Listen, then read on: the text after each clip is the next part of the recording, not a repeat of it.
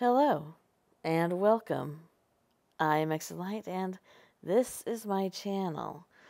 Today we're going to discuss the very strange disappearance of a young woman from Montgomery, Vermont. Before we get started, if you would please give this video a thumbs up. As you know, it really helps my channel. Also, if you are not subscribed and you would like to be subscribed, please go ahead and do so. It's free, and if you click the bell, you'll be notified when my content goes live. All right, let's get started talking about this, shall we? On Friday, March 19th, 2004, 17-year-old Brianna Maitland left her job at the Black Lantern Inn in Montgomery, in Vermont, as she normally did. The car she was driving was found by a state trooper the following day, backed into the side of an abandoned house about a mile away from her workplace. Brianna was nowhere to be seen, and she has never been seen again.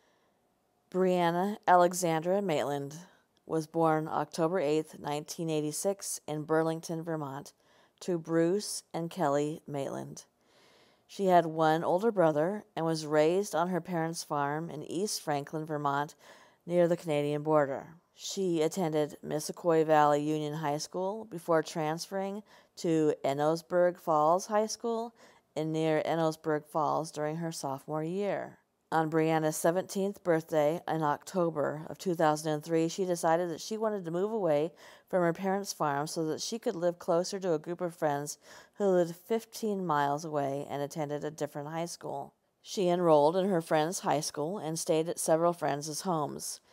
By the end of February 2004, she had dropped out of school and moved in with her friend Julian Stout. She moved to Sheldon, Vermont, which is approximately 20 miles west of Montgomery. About 3 weeks prior to her disappearance, Brianna was attacked at a party by a former friend, Keely LaCrosse, who hit her in the face several times while Brianna was sat in a truck. Keely thought Brianna was flirting with her boyfriend. Brianna tried to defuse the situation by leaving the party with her boyfriend, James Robitel, but Keely followed Brianna out to the parking lot. One of her friends at the party claimed that Brianna refused to fight Keely despite the fact that she had martial arts training. Brianna suffered a broken nose, a concussion, and she later filed charges against LaCrosse. Then the complaint was dropped. On the morning of Friday, March 19, 2004, Brianna took an exam to receive her GED. After completing the test, she had lunch with her mother to celebrate. Her father, Bruce, was out of state working in New York at the time. Her mother, Kelly, described Brianna as being in a good mood and that they had discussed plans of her attending college. After lunch, they spent the afternoon shopping and running errands. While waiting in the checkout line of a local store, Kelly said something outside caught Brianna's attention, and Brianna left the store. Kelly met Brianna in the parking lot, and she noticed that her daughter seemed upset and agitated.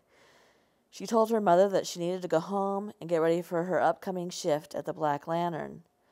Kelly did not ask what had happened in the parking lot, and she just dropped Brianna off at Julian Stout's house in Sheldon between 3:30 and 4 p.m., and that would be the last time that Kelly ever saw her daughter. At some point before leaving for her work shift, Brianna left a note for Jillian saying that she would return after work that evening, and then she left her work at the Black Lantern in a 1985 Oldsmobile sedan registered to her mom, Kelly. After completing her shift at the Black Lantern, Brianna left at approximately 11:20 p.m. She told her coworkers that she needed to get home and get some rest before working the next day at her second job in St. Albans, and she left alone. Early the next afternoon, on March 20th, 2004, a Vermont State Police trooper was dispatched to an abandoned house known locally as the Old Dutchburn House on Route 118 in Richford, about a mile from the Black Lantern Inn. The Oldsmobile that Brianna was driving was found backed into the side of the house. And I mean backed into the house. The siding of the home had been breached by the rear end of the car, and a piece of plywood that had been covering a window lay on the car's trunk. The vehicle had backed into the building in such a manner that the rear bumper was stuck on the foundation of the house, causing the rear tires to be elevated, which meant that it could not be driven. There were no visible indications that the vehicle had come off the road in an accident. No brake marks, no skid marks, no upset dirt in the area that would look like she had gone off the road. Her doors were unlocked, and the keys had been taken. Inside the car, 2 of Brianna's paychecks were still on the front seat of the car, and outside of it, the trooper found some loose change, a water bottle, and an unsmoked cigarette. On the passenger floor, inside a styrofoam takeout container, there was a half-eaten burrito. Next to the Dutch barn house was a woman's fleece jacket that did not belong to Brianna. There was also a broken necklace on the ground outside the driver's side door. The trooper, who assumed that the car had been abandoned by a drunk driver, had a towing company come and take the vehicle to a local garage. Brianna was not reported missing for several days, and her mother, Kelly, did not learn about the discovery of her car until 5 days later. Jillian had seen Brianna's note to her on Friday, March 19th, but then she spent the weekend away. When she came home, she found the note in the exact same place, undisturbed. She assumed that Brianna had decided to stay elsewhere, and she did not call Kelly until Tuesday, March 23rd. Kelly began calling people in order to try and find her daughter's whereabouts, including friends from her workplace, from her former school, but no one had heard from her. So her mom filed a missing persons report that day on Thursday, March 25th. She gave photos of her daughter to the Vermont State Police in St. Albans. A trooper showed them a picture of the Oldsmobile found in the old Dutch barn house, upon which they immediately identified the car. Initially, the Vermont State Police were skeptical that foul play was involved. The area surrounding the old Dutch barn house was searched on foot by police and a sniffer dog, but nothing was found.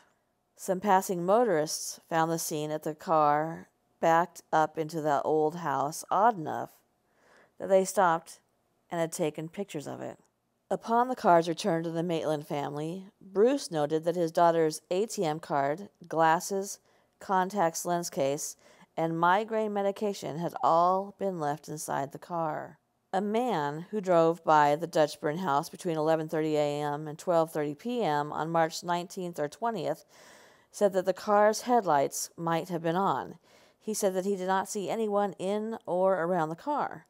A second man who drove by between midnight and 12:30 a.m. on Saturday recalled seeing a turn signal flashing on the car. At around 4 a.m. on March 20th, a former boyfriend of Brianna drove past the car after a party across the border in Canada. He thought he recognized the vehicle, but he did not see anyone in or around it. There were claims, whispers, and gossips that Brianna was being held captive in a house occupied by a local drug dealer of whom she was an acquaintance. In 2006, a sighting at a casino in Atlantic City, New Jersey, brought renewed interest to the case, but the woman seen was never identified.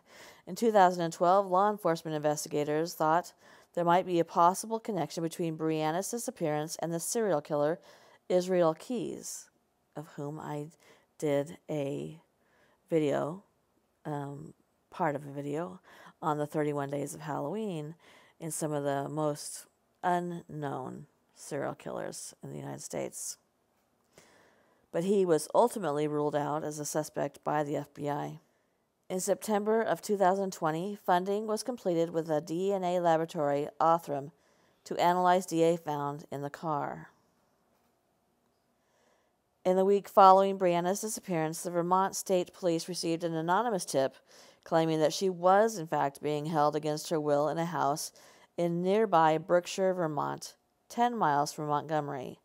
The rented house was occupied by Raymond L. Ryans and Nathaniel Charles Jackson, who were 2 known drug dealers from New York. The house was raided by police on April 15, 2004, and drug paraphernalia was discovered inside, as well as substantial amounts of cocaine and marijuana, but there was no sign of Brianna found. Law enforcement was informed that Brianna had allegedly experimented with hard drugs in the past, specifically crack cocaine, and knew Ryans and Jackson. In late 2004, police received a signed affidavit from an anonymous older female who implicated both Ryans and Jackson in the disappearance and alleged murder. It alleged that she had been murdered approximately a week after her disappearance, and she was killed during an argument over money she had lent him to purchase crack. She also claimed that her body had been temporarily stored in the basement of a recently incarcerated local woman's home, and then the body was dismembered with a table saw and disposed of on a pig farm. The authorities were unable to corroborate the claims in the letter. It was later concluded by the police that foul play was likely the cause of Brianna's disappearance.